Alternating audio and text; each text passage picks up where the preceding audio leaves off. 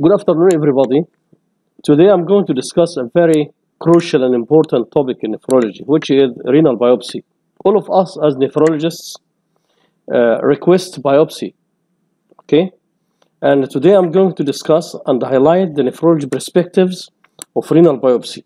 So through this presentation, I'll start with introduction, followed by indications and contraindications of renal biopsy. Then few slides about how biopsy is done. Then the process of informed consent.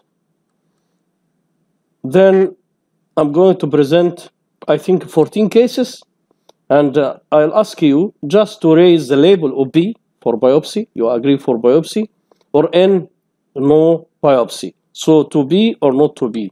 This I'm going to discuss 14 cases. And then I'll end with special issues. Let us start with biopsy. You will find on the YouTube, in the channel, some presentations, different dates. So to start with, is renal biopsy an essential tool for nephrology practice? The answer is yes. Why? Because renal biopsy identifies a diagnosis different from that predicted on clinical grounds. Because if we can predict the diagnosis on clinical ground, there is no need for biopsy. So this occurs in 50 to 60% of our patients. Biopsy has a diagnosis that is not predicted on clinical grounds, and it can change the management in 20 to 50%, especially if you are dealing with heavy proteinuria or acute kidney injury. More than 80% of whom have biopsy findings that alter their managements. Moreover, I recommend this article because this article includes a standardized classification and reporting of glomerulonephritis.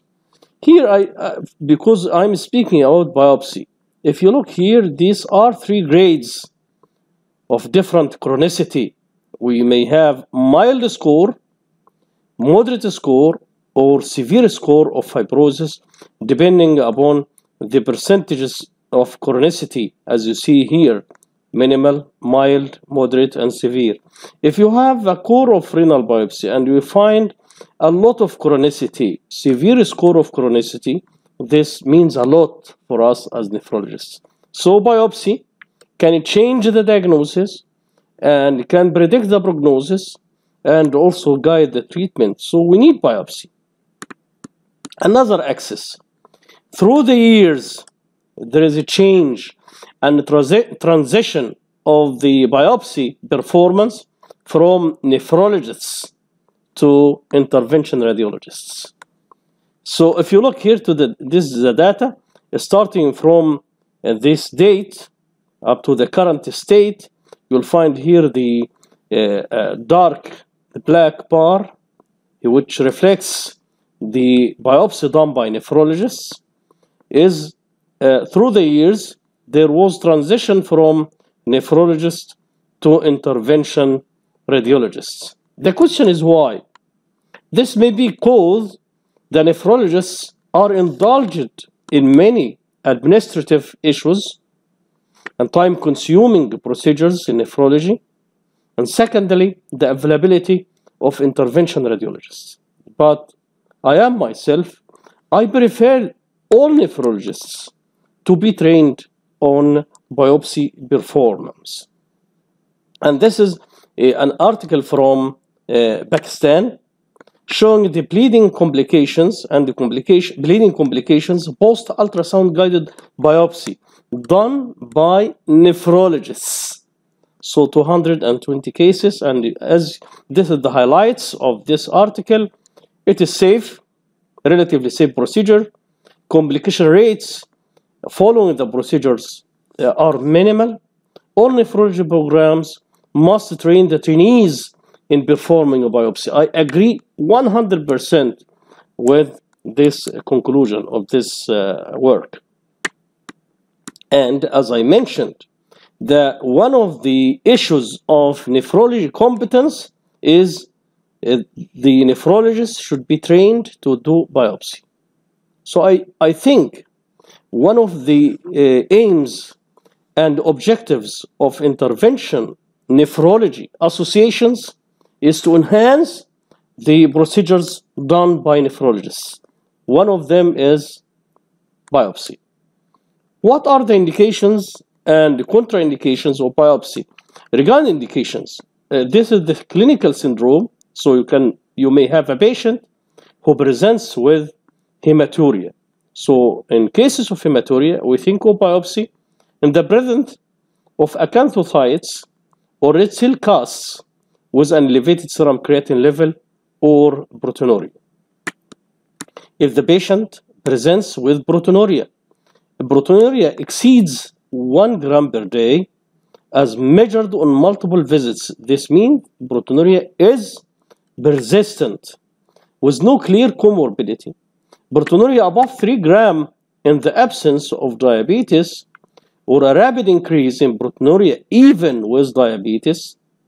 Proteinuria less than 3 gram per day with an elevated serum creatinine level with no clear comorbid conditions such as diabetes or hypertension. So this is the sector of proteinuria.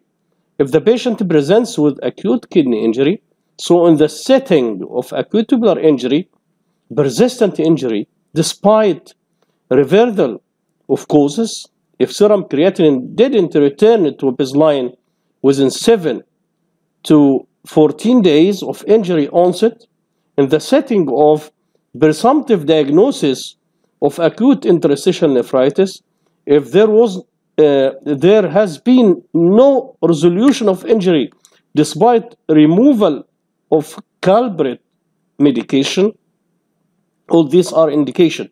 So in case of acute kidney injury, we recommend biopsy if we are not dealing with pre-renal, post-renal, or acute necrosis. This means that you have a case with systemic disease, unexplained acute renal failure. All these are to be considered for biopsy decision making. Regarding chronic kidney disease, if you have a rapid elevation in serum creatinine level or new onset hematuria or proteinuria in a case presents with CKD, I think this is an indication to know the original kidney disease. From this textbook, you'll find here the patients are categorized according to renal syndromes.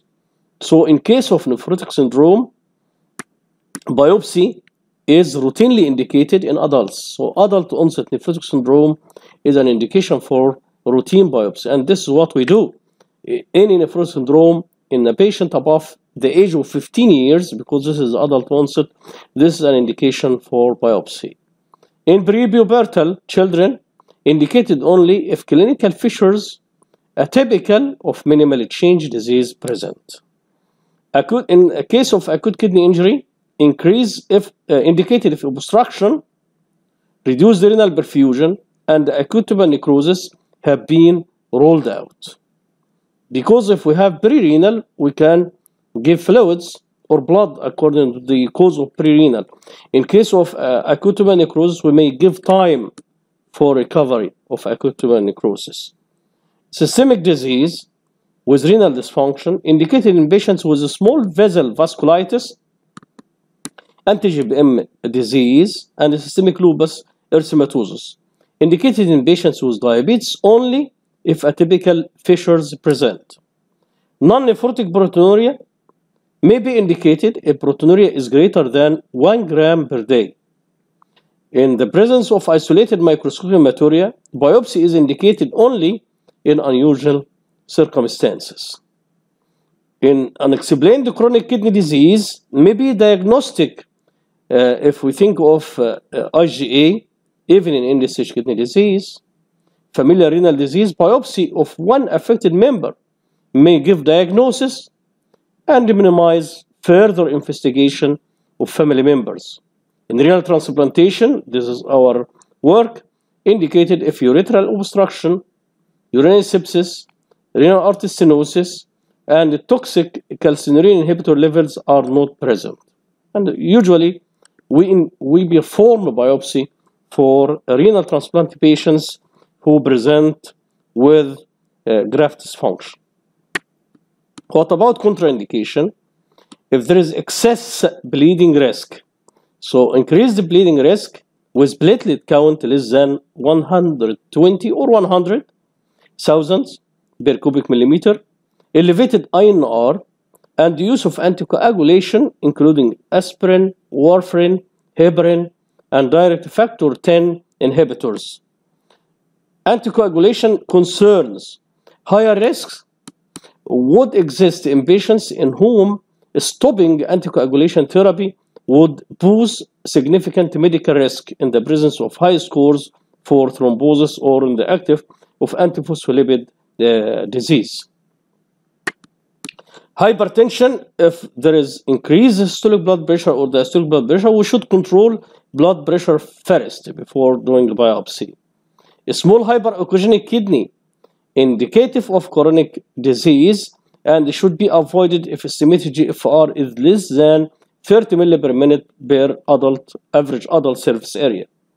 Anatomical kidney problems, vascularity of kidney, abnormalities, anomalies, or multiple cysts increases bleeding risk. So we should put all these points in consideration when we decide for biopsy. In the presence of horseshoe kidney, in this scenario, we can use the non-traditional way, transjugular renal biopsy. Multiple bilateral cysts. If cysts are numerous, it may be difficult to visualize areas that are cyst-free. In the presence of hydronephrosis, biopsy should be delayed until the obstruction is relieved and only thought if injury persists despite adequate time. In the presence of solitary kidney, if the kidney is visible and the biopsy is safe, there is no increased risk with a solitary kidney performed by an experienced, and this is an important, experienced provider. In the presence of infection, a skin infection over the site of the needle insertion can lead to sepsis. Ongoing pyelonephritis could worsen infection and lead to sepsis.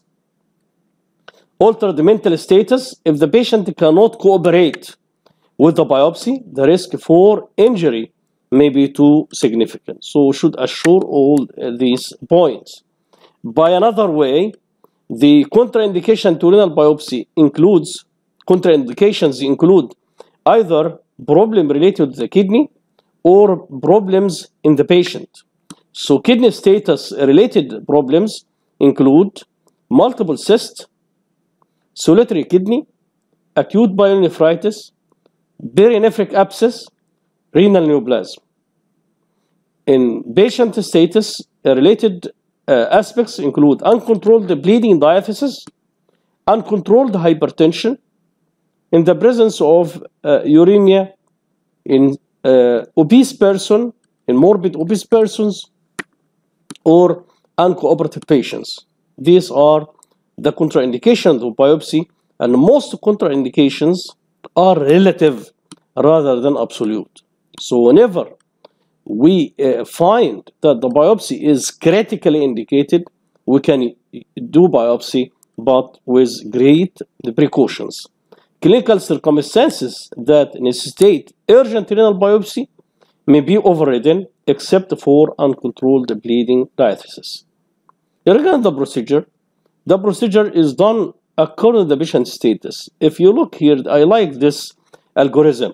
So there is an indication for biopsy. So we should ask ourselves, is the patient cooperative? Yes. Is he normotensive with no bleeding diathesis? He has two kidney or she has two kidneys. Normal body mass index, if yes, go directly to ultrasound-guided percutaneous kidney biopsy. If no, he is cooperative, but there is problem in these issues. Here, you can go ahead for percutaneous renal biopsy, but to have blood on hold. If the patient is able to tolerate anesthesia here, and you have a high degree, and the patient is not cooperative. If he is not cooperative and he can tolerate anesthesia, we can think of open or laparoscopic biopsy. And this is what was done here at Urology and Nephrology Center here in Mansoura, when the patient in the past has solitary kidney and there was fear of bleeding. At that time, open biopsy was carried out. If the patient is not cooperative and he is not able to tolerate anesthesia, we can go to renal biopsy, ultrasound guided, but also prepare blood, or to think of transjugular biopsy and blood on hold. So we have many aspects, many approaches, either to do percutaneous biopsy, doing percutaneous biopsy with preserving blood, transjugular biopsy, open or laparoscopic kidney biopsy, and we should individualize our approach according to the patient need. In the presence of the professional interventionist, we can do ultrasound guided biopsy for the majority of patients. This is a very important point. What about the sampling, the tissue that we have on biopsy? The size of the core is very crucial. Here, the size of the biopsy core affects the probability that the observed glomerular involvement is a true reflection of involvement in the whole kidney. Look here, this is the kidney, this is the lower ball of the kidney, and here we have many dots colored either red, unaffected glomeruli, blue ones, diseased glomeruli. If this is if we here the core is A, here you will find missed affected glomeruli. But if the core is B, you can see here the number of blue dotted affected glomeruli is satisfactory.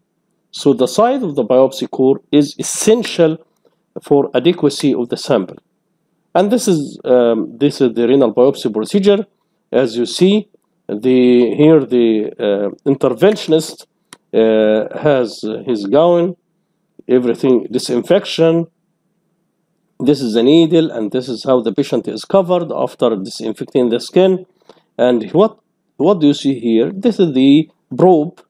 The probe is held here within a sheath. This sheath is disposable. So I recommend the setting like this. The biopsy needle is introduced at an angle of approximately 70 degrees to the skin and is guided by continuous ultrasound. So it is ultrasound guided technique all through the procedure. The operator is shown wearing a surgical gown, although it is maybe not necessary for all cases, but we recommend it. Sterile gloves are essential and maintained of a sterile field all through the procedure. And you can see here, this is the kidney and the needle within the lower ball of the kidney. This is the needle and this is the kidney tissue. Here, after firing the gun, what happens? The inner trocar is advanced within the renal tissue. And immediately, the cutting cannula is advanced too. And then, both trocar and the cannula are retracted from the patient. And if you open, you will find here the piece of kidney biopsy within the groove of the needle. You can see it on this is the core of renal tissue is demonstrated in the sampling notch of the biopsy needle. Again, this is how after firing the gun, the trocar is advanced, then the cannula is advanced, both of them are retracted in closed manner, and then we have renal tissue. Regarding there are some situations where biopsy is challenging. In pregnancy, Usually we are afraid of doing a biopsy after 23 or 24 of pregnancy. Between 23 and 28, it is the gray zone. We don't like biopsy anymore after the 28th week of gestation. And to do biopsy for pregnancy, we should know that the biopsy will change the management of this patient and to be done by a professional operator. This is essential. In solitary kidney, as I mentioned before, it is not absolute contraindication for doing ultrasound-guided biopsy, but great caution by an expert in the biopsy performance is essential. The more challenging the presence of mechanical ventilation. So in these circumstances, kidney biopsy can be done under strict and special precautions, provided that the biopsy will change the patient management. What about transjugular biopsy? Transjugular biopsy is famous in liver biopsy, but here in the kidney biopsy, it is done in certain centers specialized for doing this maneuver.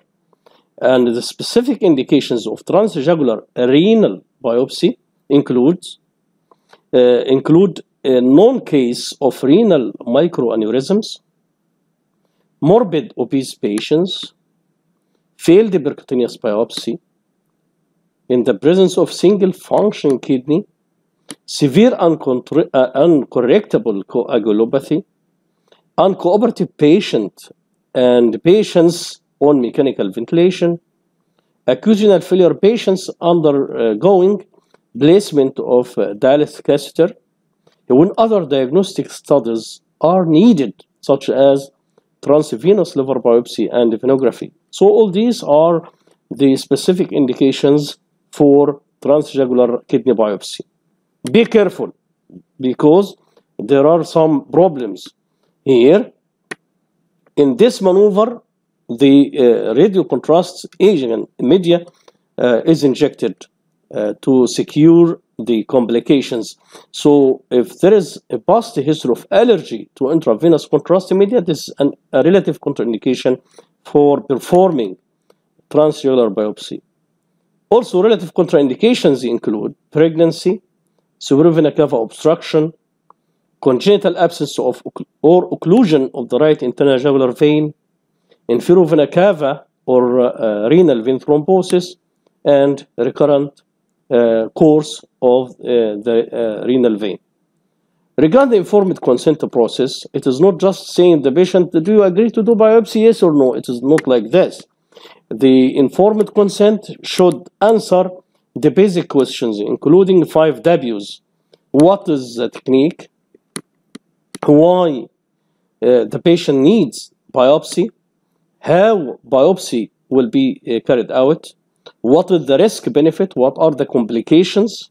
And what are the precautions to lessen and to reduce the incidence of complications? All these 5 points should be explained to the patient by a simple language, understandable, clear, and professional. And the patient should sign the consent, and the patient had the right to say yes or no, to accept, to consent, or decline.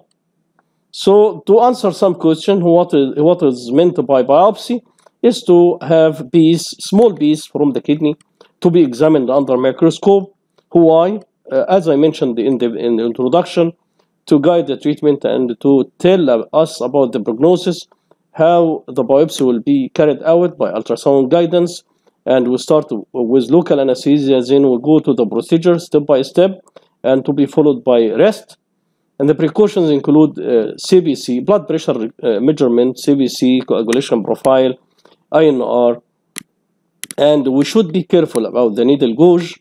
We have here in the at Urology and Nephrology Center the 18 gauge, and personally I like 16 one. Why?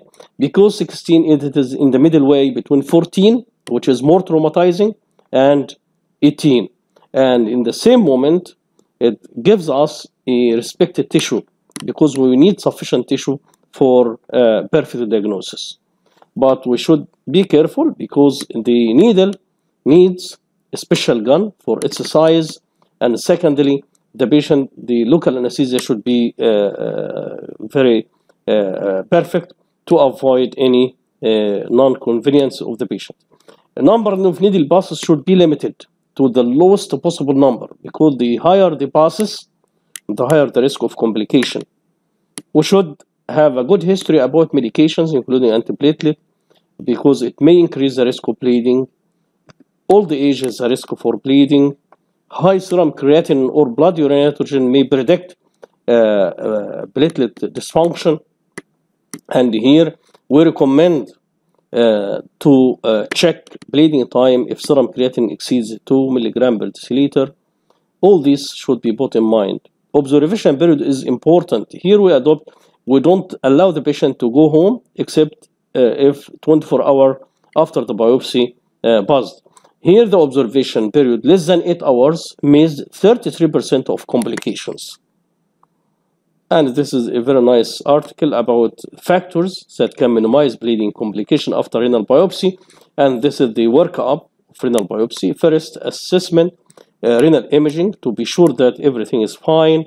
The patient has 2 kidneys, no obstruction, blood pressure is okay, urine culture is sterile, so everything is okay for biopsy. Here, drug history, stop aspirin, this is the traditional way. Stop aspirin, clopidogrel, and warfarin 7 days before biopsy. Stopping a non-steroidal or heparin 1 day before biopsy. Platelet count to be above 100,000. The prothrombin time less than 1.2 times the control. The same ABTT less than 1.2 times the control. And the bleeding time, if we have the blood urine nitrogen above 56, or here we recommend if serum creatinine above 2 milligrams per deciliter. If it is above 10 minutes, we may think of DDAVP. We don't have DDAVP here in the center. What about complications? This is I postpone complication to this sector because this is one of the most important issues that we should inform the patient about complications by a professional way. So what are the complications associated with kidney biopsy? Bleeding, that this is the most common complication because this is an invasive procedure. Bleeding may include hematoma, 75% of the cases, and it's small hematoma develop in a high percentage of patients. Visualize active extravasation of at biopsy site with ultrasonography. Subcapsular bleed in less than 1%. Significant bleeding may lead to subcapsular accumulation and resistant hypertension. Why? Because the presence of subcapsular hematoma compresses kidney tissue, and this is known as beige kidney, and it increases the vascular resistance within the kidney. Retroperitoneal bleeding in 5 to 10%. The complication of persistent bleeding or disruption of clot over biopsy site. Image with CT or ultrasonography of and follow-up. Microscopic hematuria, it is more than 90%. It is a rule because it's an invasive procedure, so microscopic seen under a microscope. Or gross microscopic, and this is the percentage of gross hematuria. Persistence may lead to clot formation in kidney or bladder, resulting in obstruction and hydronephrosis. And if we diagnose clot retention, we advocate the urology help. We request the urology help for bladder wash. Lumbar vessel laceration is less than 1% and requires a selective angiogram to identify the bleeding vessel. Another complications rather than bleeding include arteriovenous formation, and I'm going to discuss it later. And it is benign in the majority of cases, should be followed up, should be intervened upon if it results in persistent bleeding, hypertension, high output heart failure, or acute kidney injury. These are the indications of dealing intervention for arteriovenous formation. Pain may radiate into inguinal region or periumbilical region, will usually subside and should be treated with acetaminophen. If persistent, should result in re-imaging of the kidney. Infection, low risk. but risk is worsened with skin infection, pyelonephritis, bleeding, or poor sterile techniques. Nephrectomy incidence is very low. Here in the center, I start my residency on 1993. So I have 26 years. I didn't witness any case of nephrectomy following kidney biopsy. Death incidence is very low. Here we don't have case of mortality following renal biopsy. And this is another data showing that the risk of death may be 0.02. So it is 2 per 10,000 cases. And here, the bladder obstruction, nephrectomy, 1 per 10,000. So this is the data from here or there. If the biopsy is done under standardized scenarios and environment, the complication will be reduced and lessened. But if it is done without respecting all the precautions, this will be problematic.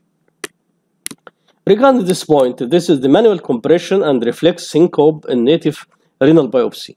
If the compression is strong and followed by abdominal bandage, the patient may suffer from reflex syncope. And reflex syncope is transient hypotension without bleeding. This is after the biopsy. And here you can find from 456 patients, 26 patients encountered intra-procedure and post-procedure transient hypotension related to the severe heavy compression and abdominal bandage. So should take care of these. Regarding the requesting CBC, 6-hour post-biopsy, and to observe the percent of hemoglobin drop. This is an article showing that in children, if we have CBC done 6 hours after the biopsy and we find the drop of hemoglobin exceeds 10%, this can be a good predictor for complication after the biopsy. Now, the most interesting and most exciting and interactive sector of the presentation, I'm going to present a summary for cases, and I will ask you to agree or not to agree. Don't forget to raise label B for biopsy agreement and N for decline biopsy. This is the first case. A 30-year-old male patient. He has 15-year history of type 1 diabetes, 10-year history of hypertension. Urine just shows microscopic hematuria, 1 gram protein per day. Estimated GFR is 60 milli per minute, and he has solitary kidney on ultrasound. Do you agree for biopsy or decline biopsy? Decline. No. This is another scenario. This is from the core curriculum of biopsy that is released in the American Journal of Kidney Disease. This is a 53-year-old man with a history of type 2 diabetes mellitus, 14 years, without signs of retinopathy or neuropathy, and also hypertension for 5 years, controlled with atenolol 50 mg daily and lisinopril 10 mg daily, is presenting for evaluation of moderate lower extremity edema. Blood pressure is 130/70 with a heart rate 70, with examination finding notable for bilateral pre-tibial edema.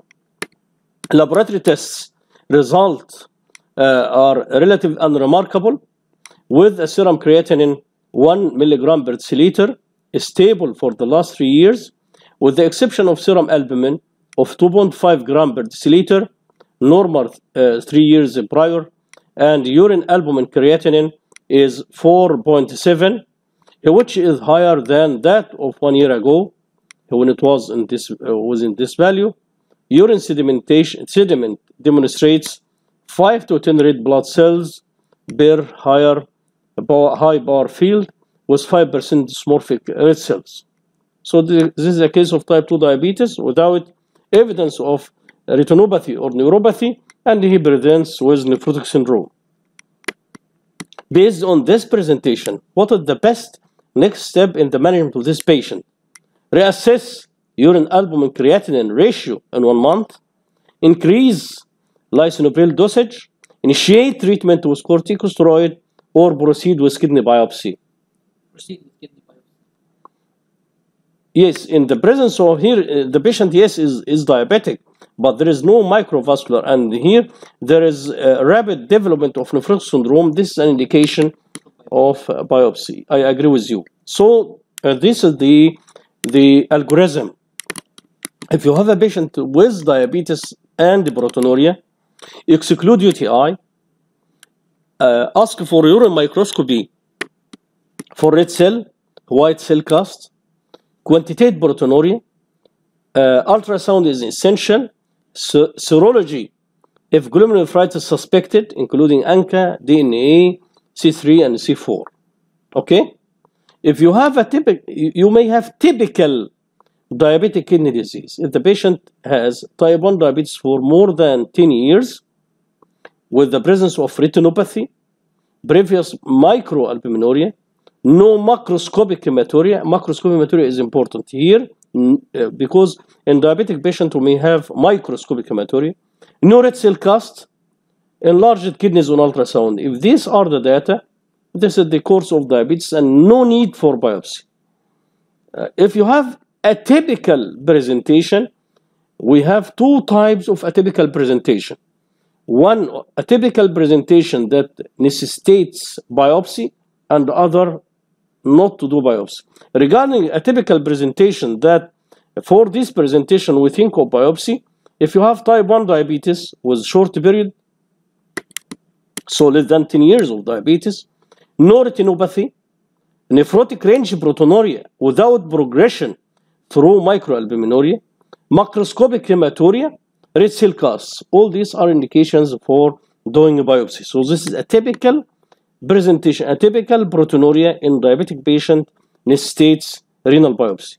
But if you have azotemia with papillary necrosis, tuberculosis, renovascular disease, in these scenarios we may decline. No need for renal biopsy. What is this? This is a nodular sclerosis. Why I put nodular sclerosis here? Just to say, not all cases of nodular sclerosis are because of diabetes. So the causes of nodular glomerulosclerosis include an exhaustive list. So yes, it may be due to diabetic glomerulosclerosis, but also may be due to chronic membranoproliferative glomerulonephritis, chronic thrombotic microangiopathy, Takayasu arthritis, cyanotic heart disease, cystic fibrosis, monoclonal immunoglobulin deposition disease, amyloidosis, fibronectin glomerulopathy, fibrillary glomerulonephritis, immunotactoid glomerulonephritis, collagen type 3 glomerulopathy, idiopathic nodular glomerulosclerosis, often associated with long-standing hypertension and smoking. So the presence of nodular sclerosis is not the specific for diabetic nephropathy. Let us go to the third case. This is a 30-year-old male patient, non-diabetic. He has a history of 10 years hypertension. Urine shows microscopic hematuria, 1 gram protein per day, estimated far above 60 ml per minute, and he has solitary kidney. To be or not to be? I think he deserves to be.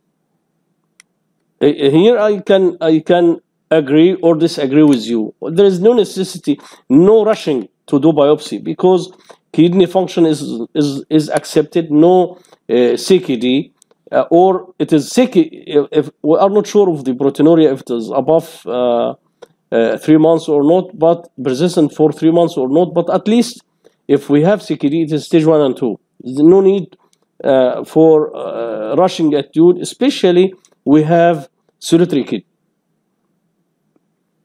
Look at this case.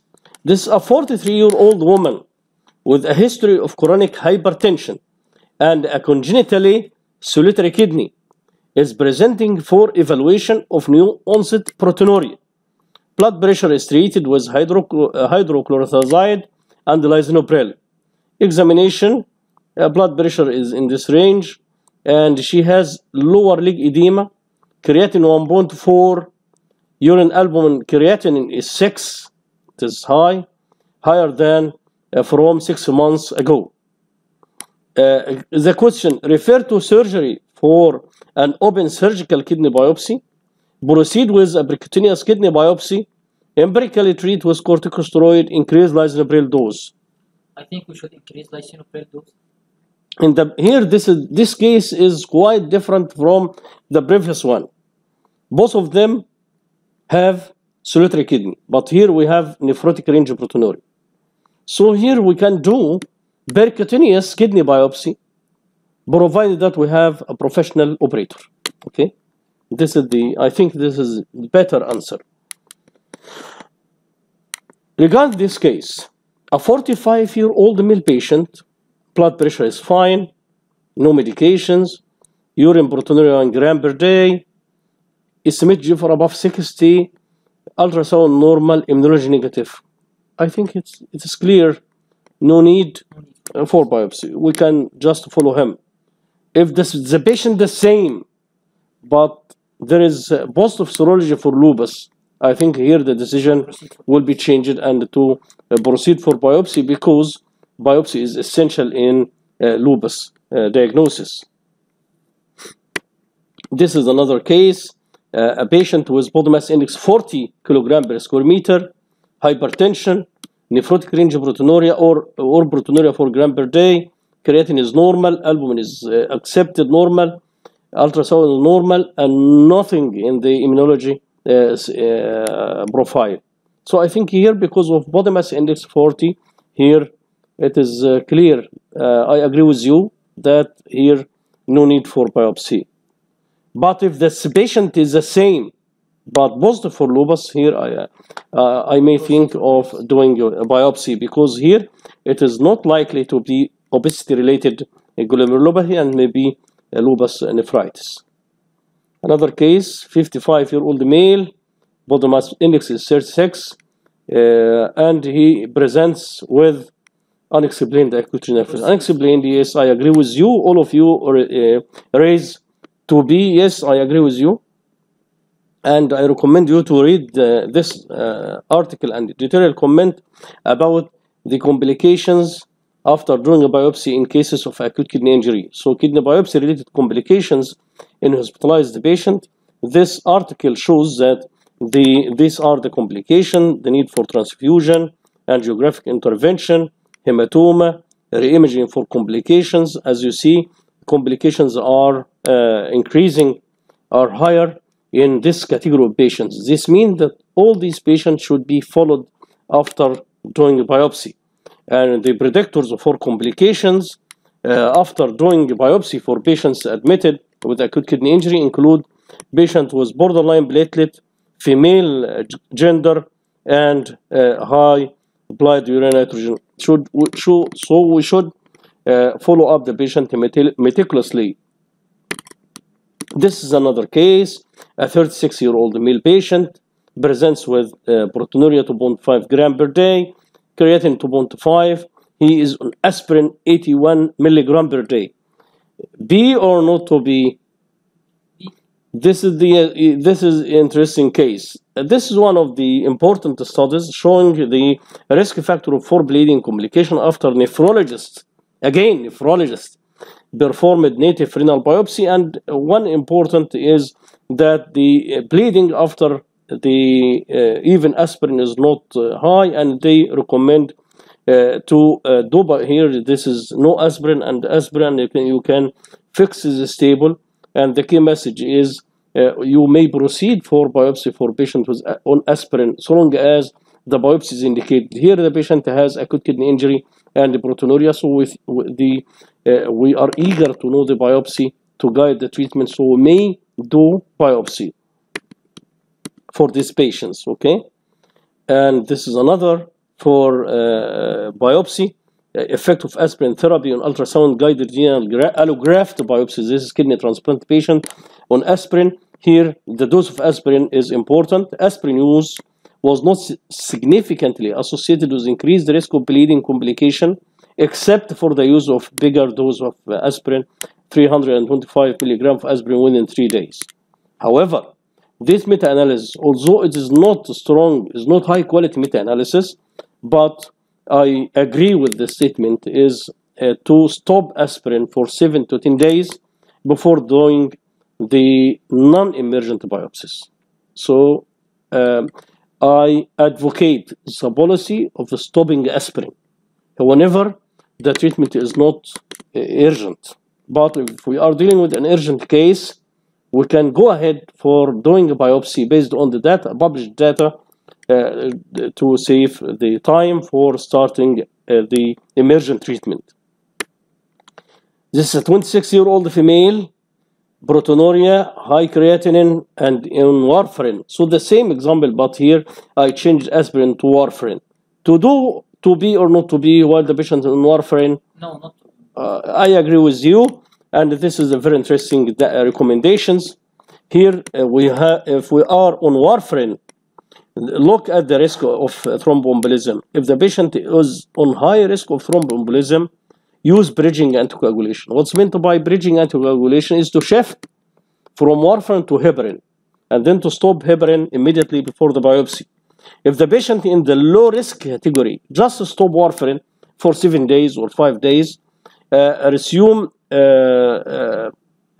after that. If you use unfractionated heparin, stop for 6 hours before the procedure. If you use low molecular heparin, 24 hours before the procedure. For procedures at high risk of bleeding, resume to 48 hours to 72 hours after the procedure. Look at aspirin. That is interesting. If the patient is on high risk for cardiovascular event, continue aspirin. But again, it is suggestion and the evidence not strong. So I like and prefer the safety, but as you see from the previous publications, we can do biopsy on aspirin. This is a 56-year-old female, presents with acute kidney injury and multiple myeloma. Serum free light chain is 350 milligram per liter. To be or not to be? Just raise the label. Why to be?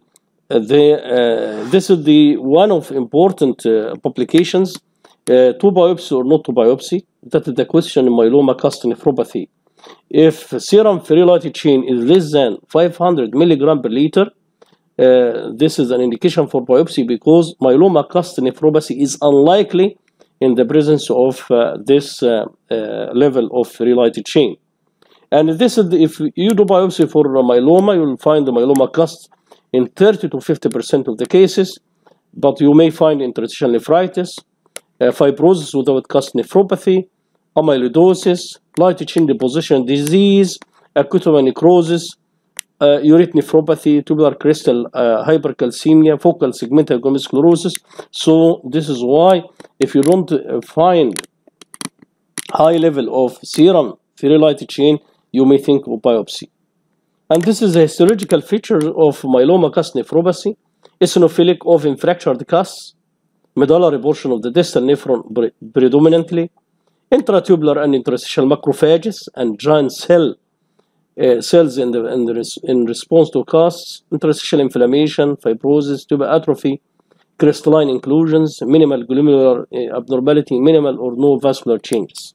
Okay, this is a 46-year-old male patient presents with proteinuria 2 grams per day, creatinine 0.8, and phospholipase A2 antibodies positive. Is it mandatory to do biopsy here, or you can follow him? What can you see? To be or not to be? Not to be. This is from recent publication, the Kidney International this month. So if you have positive anti-BLAR, and then assess the risk of the patient.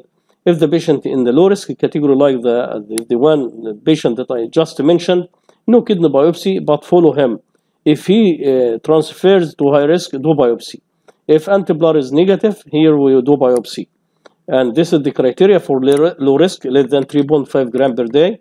Do you remember the patient here? 2 grams per day.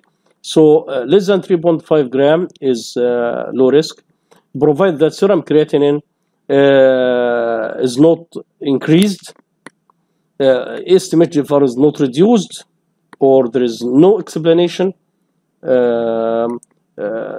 Proteinuria above 8 grams, presence of low molecular weight proteins, blur antibody level, and evolution. So all these points you can consider. If a blur antibody, anti-blur is increasing, so this denotes high risk. So if this is the patient with positive anti-blur, with normal kidney function, just proteinuria, I follow him.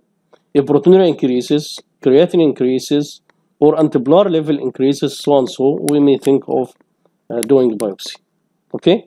And this was the rationale of this article, non-invasive diagnosis of primary membranous nephropathy using phospholipase A2 receptor antibodies. And here, they either use the starting with immunofluorescence, then shift to ELISA, or starting with ELISA and shifting to the immunofluorescence. There is cutoff point that we can diagnose without biopsy. So again, if you are dealing with low-risk patient and you have the facilities to monitor and to measure anti-blur, and here these two labs prefer doing to test immunofluorescence and ELISA, or ELISA and immunofluorescence according to the preference of order.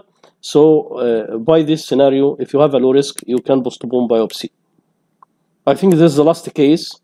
A 56-year-old male patient, he presents with a small renal mass, less than 2 centimeters. And I think this is a urology case, but we should be aware about that, because in the past we are afraid of dissemination if this is malignancy to be disseminated. What about the status of doing biopsy for small renal mass? This is what I'm going to show to you. This is the article. Here the indications for doing the biopsy for small renal mass include ablation therapy, if we think of ablation therapy, undetermined mass, before systemic treatment, active surveillance, technically difficult partial nephrectomy, and suspicion of lymphoma or metastasis. These are the indications of doing a biopsy for renal mass. Contraindications include urothelial carcinoma, no way. High hemorrhagic risk, especially when intratumoral aneurysm are present. And this is the approach. Renal mass is less than 4 centimeters. Lymphoma metastasis or abscess suspected. Is active prevalence scheduled? Is ablation period thought? Is patient and team willing to observe a benign lesion? If the answer for any of this is yes, we can go ahead to is there a clinical benefit to histological risk assessment? Yes. This is at the end we go to biopsy. So long as there is no hazards of doing a biopsy from bleeding and drugs, and we should look at medications and withhold what to be withheld. This is another chapter showing the same. If you have renal mass and you are suspecting benign, favorable, active surveillance, intermediate, less than 2 centimeters, above or indeterminate mass, do a repeat biopsy. So there is a rule to doing biopsy. Okay. So again, renal biopsy, if it is small, less than 4 centimeters, and you have either favorable outcome, intermediate outcome. Here, if it is unfavorable, go directly to treating surgically. Indeterminate, you can repeat biopsy. And this is just to show you that always we put in the exam of the first part of MD nephrology at Mansoura University, we'll consider cases. Here, this is a case scenario. 50-year-old male patient, diabetic, hypertensive, 10 years, and this is what we discussed before. This is the warfarin statement. And so we should think of when to do or when not to do biopsy. So we have emotion to do biopsy, and we should be cautious. So it is better to secure the environment, to do all the facilities to reduce the risk, and to go ahead. If we know that the biopsy will not change the treatment and it will put the patient in harm, this invasive procedure, we should decline doing biopsy. Okay, and this is what we learned in the center to discuss the cases with this team. and the wisdom of decision making is of paramount importance. Let us go very fast to special scenarios. If you have this patient after the biopsy, what is your diagnosis? This is the urinothorax, so it may be associated with trauma that lead to the presence of urine within the chest. And this is the patient, and this is the radiology, CT, followed by sudden flank pain, 7 days after biopsy, and you see here the hematoma, big hematoma after the biopsy, and this is the arrowhead refers to pseudoaneurysm. Another case, this is a renal transplant patient who presents with acute graft dysfunction after doing graft biopsy. Do you know the diagnosis? The diagnosis is hematoma. This is hematoma, followed by increased resistive index, and this is beige kidney in renal transplant patients. What is this? This is Doppler study shows low resistive index, so it is fistula, yes. And this is the predicted incidence of fistula after biopsy, 14% according to this publication. And this is the review of article. And this is, as I mentioned before, fistula is usually asymptomatic and innocent, but if it's associated with hypertension, acute kidney injury, or derangement, we may think of intervention. What this? This is a patient after 9 years, and this is CT scan. What is this, Muhammad? What is this? This is V. What is V? Renal vein. So this is the fistula diagnosed 9 years after. This means that we should put in mind to follow up the patients after doing the biopsies. It's a case of pseudoaneurysm. You can find here the sign of pseudoaneurysm, and this is the after intervention radiology. Now, what about the doing a biopsy for lupus nephritis? In the beginning of diagnosis, biopsy is a must. Okay? So long as there is proteinuria above 0.5 gram or 1 gram, it's better to do biopsy for the native de novo cases of lupus. But what about doing serial biopsy? Surveillance biopsy or protocol biopsy is still a point of research. And this is the study discussing the utility of repeat renal biopsy in lupus nephritis, a single center, including 270 cases for whom the 24% had serial biopsy. Which is important. If you have a case, the de novo diagnosis is class 2, or class 5, where is 5?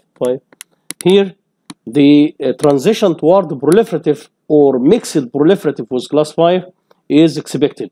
So here, I think doing a repeated biopsy may be indicated in this scenario. And another important issue that with repeating a biopsy, we have a good look at the kidney. So here, the severity of tubular atrophy increases with repeating a biopsy, and the fibrosis, severity of interstitial scarring increased. Here, this is the severity, the black one, the biopsy number 1, and this is with repeating biopsy, fibrosis and scarring increased. So the conclusion of this article, repeat renal biopsy is an important tool to guide management, in particular in those with initial class 2 or 5 who flare. Although class transitions cannot be predicted by clinical parameters, serum creatinine levels correlates with the degree of tubular interstitial damage. So if we are in academic center, and this is one of the immediate theses that we are indulged currently to assess the utility of repeating a biopsy, I think biopsy can add to the management because there is no perfect clinical pathological correlation. So you may find the patient in clinical remission, but the pathology is active. So in this scenario, it is better to prolong the immune suppression, especially if you think of maintenance immune suppression, withdrawal, or failure. So it's better to do biopsy in this scenario. So again, de novo biopsy for lupus is mandatory. Secondary, if there is a flare or complication or no response, we may think of rebiopsy. In this scenario, I don't consider this as a protocol biopsy. Protocol biopsy is still an investigatory tool. We may think in class 1, 5 because of their shift. In children, The issue of biopsy in children, this is a scenario, the nephrotic syndrome, heavy proteinuria, if it is above 50 milligram per kg, or 40 milligram per square meter per hour, hypoalbuminemia, generalized edema, in the presence of urinary abnormalities, acute renal failure, chronic renal disease. So, and this is the different definitions. I'm not going to discuss this, but just to show you that in children you may find any pathology. So C1q nephropathy, C3 glomerulopathy, focal segmental glomerulosclerosis, IgA, membranous proliferative, and GBM, nephropathy, post-infectious thrombotic microangiopathy. The key message is, if the case is not typical, minimal changes, better to do biopsy, because you may find another diagnosis. If you go to this site, which I am proud of, you'll find here, this is the index, including 3,698 lectures and this number of videos. If you search the index about biopsy here, you'll find 22 lectures and 14 videos. So please go ahead and enjoy these educations. And one of the important messages that I'd like to end all my presentation with is, we should be, and we should always be students. A doctor is a student until he dies. Once he considers himself or herself not a student anymore, the doctor inside him dies. Thank you very much. Hoping you the best. And if you have any questions, please send to my email.